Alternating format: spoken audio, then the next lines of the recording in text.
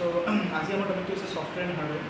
So কিছু সংখ্যক ষ্টুডেণ্টে মোক অনুৰোধ কৰিছিলে যে সফটৱেৰ আৰু হাৰ্ডৱেৰৰ ওপৰত এটা বেছিক লেকচাৰ দিব লাগে, বিকজ তেওঁলোক নতুন ষ্টুডেণ্ট হয়, তেওঁলোকে নতুনকৈ ফাৰ্ষ্ট ইয়েৰত জইন কৰিছে আইটিত। চ' তেওঁলোকৰ নলেজ এই ক্ষেত্ৰত অকণমান কম আছে। চ' গতিকে মই আজি আপোনালোকক বেছিক লেচন এটাৰ ওপৰত ক্লাছ দিব ওলাইছোঁ। চ' আজি আমি ডিছকাছ কৰিম কম্পিউটাৰৰ বিভিন্ন অংশসমূহ আৰু সিহঁতৰ প্ৰয়োজনীয়তা তথা সফটৱেৰ আৰু হাৰ্ডৱেৰৰ ওপৰত। চ' ফাৰ্ষ্ট ডেফিনেশ্যনটো হ'ল what is a computer. Computer মানে কি? চ' কম্পিউটাৰ মানে হৈছে এটা ইলেক্ট্ৰনিক যন্ত্ৰ যাক বিভিন্ন কামত ব্যৱহাৰ কৰিব পৰা যায়। চ' বিভিন্ন আনুষংগিক কামত দৈনন্দিন জীৱনৰ পৰা আদি কৰি অফিচিয়েল বা অন্যান্য বিভিন্ন ক্ষেত্ৰত ব্যৱহাৰ কৰা যিটো যন্ত্ৰ আছে, সেই যন্ত্ৰটোৱে হৈছে কম্পিউটাৰ। গতিকে মূলতঃ কম্পিউটাৰৰ ডেফিনেশ্যন বুলি ক'লে আমি ক'ব লাগিব যে কম্পিউটাৰ এটা ইলেক্ট্ৰনিক যন্ত্ৰ, যিটো যন্ত্ৰৰ সহায়ত বিভিন্ন কাম কৰিব পৰা যায়। চ' এতিয়া নেক্সট কথাটো হ'ল যে কম্পিউটাৰৰ পাৰ্টসমূহ। চ' মূলতঃ কম্পিউটাৰৰ দুটা উপাংশ বা পাৰ্ট আছে, এটা হ'ল হাৰ্ডৱেৰ আৰু এটা হ'ল ছফ্টৱেৰ। চ' এতিয়া আমি ডিছকাছ কৰিম হোৱাট ইজ এ হাৰ্ডৱেৰ, অৰ্থাৎ হাৰ্ডৱেৰ বুলিলে আমি কি বুজোঁ। চ' হাৰ্ডৱেৰ হৈছে কম্পিউটাৰৰ সেইটো অংশ যিটো অংশ আমি বাহ্যিকভাৱে চাব পাৰোঁ, অৰ্থাৎ কম্পিউটাৰৰ সেইবোৰ অংশ যিবোৰ অংশ আমি দেখা পাওঁ, চুব পাৰোঁ। অৰ্থাৎ কম্পিউটাৰত যিবোৰ যন্ত্ৰাংশ আছে সেই অংশসমূহ হৈছে হাৰ্ডৱেৰ। উদাহৰণস্বৰূপে যদি আমি মানুহৰ দেহটোলৈ চাওঁ, মানুহৰ দেহত যেনেকৈ হাত, চকু, ছাল, জিভা বা অন্যান্য অংশসমূহ আছে, অংগ বুলি আমি যাক কওঁ, ঠিক তেনেদৰে কম্পিউটাৰতো কিছুমান অংগ আছে যাক আমি বাহ্যিকভাৱে পাব পাৰোঁ। সেই অংগসমূহে হৈছে হাৰ্ডৱেৰ। উদাহৰণস্বৰূপে mouse, keyboard, monitor, scanner, printer, মাদাৰবৰ্ড ইত্যাদি। দ্বিতীয়টো হৈছে ছফ্টৱেৰ। ছফ্টৱেৰ হৈছে কম্পিউটাৰৰ দ্বিতীয়টো উপাংশ। চ' ছফ্টৱেৰ হৈছে কম্পিউটাৰৰ সেইটো অংশ যিটো অংশ আমি বাহ্যিকভাৱে দেখা নাপাওঁ, কিন্তু আভ্যন্তৰীণভাৱে ই থাকে।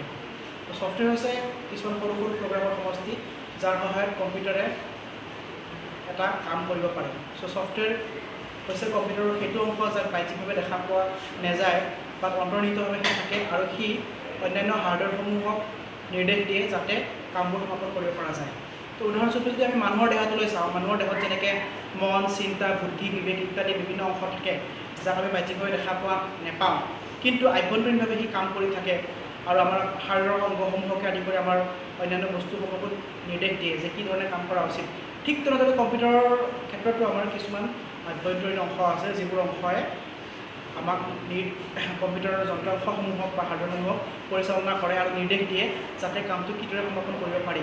চ' এই লজিকেল অংশটোৱে হৈছে ছফ্টৱেৰ, যাক বাহ্যিকভাৱে আমি পাব নোৱাৰোঁ। আৰু ছফ্টৱেৰ হৈছে বহুতো সৰু সৰু প্ৰগ্ৰামৰ সমষ্টি যাৰ সহায়ত ই হাৰ্ডৱেৰসমূহক নিৰ্দেশ দিয়ে যাতে কি ধৰণে কাম কৰিব লাগে।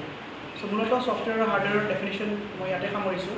চ' এতিয়া আমি চাম যে হাৰ্ডৱেৰ কেই প্ৰকাৰৰ আৰু কি কি। চ' মূলতঃ হাৰ্ডৱেৰ দুই প্ৰকাৰৰ হয়। এবিধ হৈছে ইনপুট ডিভাইচ, আনবিধ হৈছে আউটপুট ডিভাইচ। চ' ইনপুট ডিভাইচ হৈছে কম্পিউটাৰৰ সেইবোৰ হাৰ্ডৱেৰ যিবোৰ হাৰ্ডৱেৰে কম্পিউটাৰক ইনপুট দিয়ে। যেনেকৈ ইয়াৰ উদাহৰণ হিচাপে আমি ক'ব পাৰোঁ মাউচ, কীবৰ্ড, স্কেনাৰ ইত্যাদি। ঠিক তেনেদৰে আনবিধ হাৰ্ডৱেৰ হৈছে আউটপুট ডিভাইচ।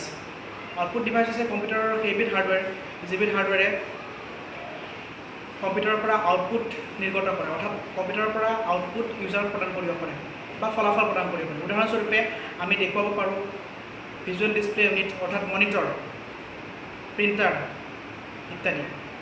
চাউণ্ড বক্সো এক ধৰণৰ পপুলাৰ আউটপুট ডিভাইচ। চ' এনেকুৱা যিবোৰ ডিভাইচ যিবিলাকে মূলতঃ আমাক আউটপুট প্ৰদান কৰে বা কামৰ ফলাফল বা ৰিজাল্টটো প্ৰদান কৰে, সেইবোৰ কম্পিউটাৰৰ যন্ত্ৰাংশ বা হাৰ্ডৱেৰক আমি আউটপুট ডিভাইচ বুলি কওঁ।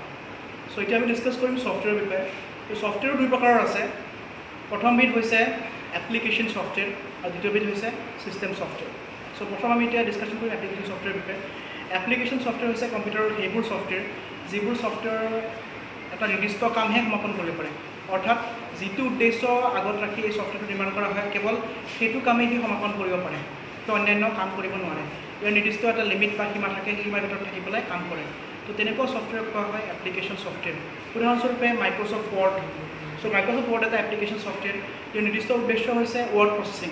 চ' এই ৱৰ্ড প্ৰচেছিঙৰ উদ্দেশ্যৰ বাবে ইয়াক বনোৱা হৈছিলে আৰু অকল ৱৰ্ড প্ৰচেছিঙে ই কৰিব পাৰে, বেলেগ কাম কৰিব নোৱাৰে। গতিকে মাইক্ৰ'ছফ্ট ৱৰ্ড হৈছে এটা এপ্লিকেশ্যন ছফ্টৱেৰ। ঠিক তেনেদৰে বিভিন্ন এপ্লিকেশ্যন ছফ্টৱেৰ আছে, বেলেগ বেলেগ কামত আমি ব্যৱহাৰ কৰোঁ। চ' এপ্লিকেশ্যন ছফ্টৱেৰৰ মুখ্য বৈশিষ্ট্য হৈছে যে নিৰ্দিষ্ট এটা সীমাৰ ভিতৰত থাকি সি কাম কৰে। নিৰ্দিষ্ট এটা সীমা আছে, এটা নিৰ্দিষ্ট উদ্দেশ্য আছে, অকল উদ্দেশ্যটোৱে সি সমাপন কৰিবৰ কাৰণে কাম কৰে। তো তেনেকুৱা ছফ্টৱেৰটো হয় এপ্লিকেশ্যন ছফ্টৱেৰ। চ' নেক্সট ছফ্টৱেৰটোৰ বিষয়ে আমি ডিছকাছ কৰিম এতিয়া। নেক্সট ছফ্টৱেৰ হৈছে ছিষ্টেম ছফ্টৱেৰ। তো ছিষ্টেম ছফ্টৱেৰ মূলতঃ আমাৰ কম্পিউটাৰ ছিষ্টেমক পৰিচালনা কৰে, অৰ্থাৎ ছিষ্টেমৰ লগত জড়িত। তো উদাহৰণস্বৰূপে আমি ক'ব পাৰোঁ অপাৰেটিং ছিষ্টেম। তো অপাৰেটিং ছিষ্টেম হৈছে এক ধৰণৰ ছিষ্টেম ছফ্টৱেৰ।